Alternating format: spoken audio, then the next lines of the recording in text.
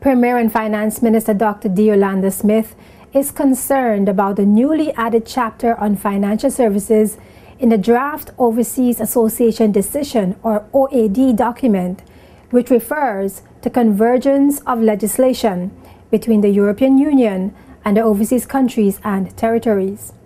The Overseas Association Decision document is a legal instrument governing the relationship between the European Union and overseas territories. During the 11th Overseas Countries and Territories of the European Union Forum in Greenland on September 27th, Premier Smith stated that his government is unclear about a reference to convergence of legislation related to financial services between the European Union and overseas countries and territories in a newly added chapter on financial services. He said the language is inconsistent and not in keeping with the text agreed between the member states and overseas countries and territories in a joint position paper signed in New Caledonia in 2011.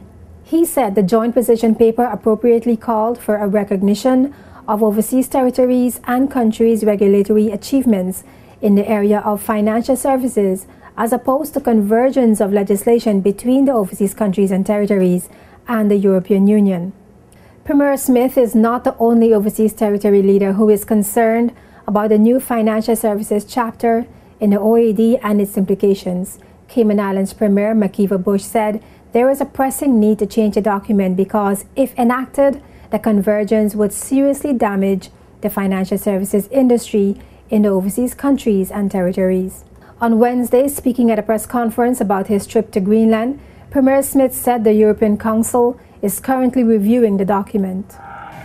The 11th OCDU Forum was also a significant event as it focused on the revision of the Overseas Association Decision that will govern the future relationship between the 26 overseas countries and territories and the European Union.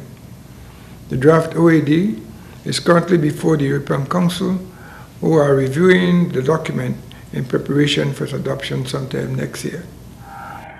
In a GIS press release, Dr. Smith said the OOCT leaders were able to discuss the important revisions of the OAD that will undoubtedly affect their relationship with the EU.